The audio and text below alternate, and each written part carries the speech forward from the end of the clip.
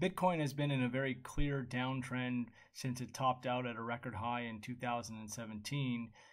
But the question now is, after seeing this pullback of over 70% from the record high, is the market going to want to continue this downtrend?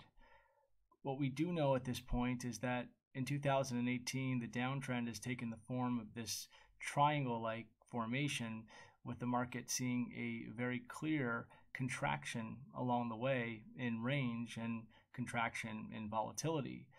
This also means that when we do break out imminently with the price now at the apex of the triangle, it should be a significant move as far as the trend indication goes. If we take out the 2018 low around the 5,700 area,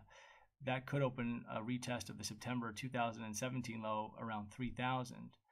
If, however, the market decides it wants to push to the top side and takes out that most recent lower top that we saw in August around 7,400,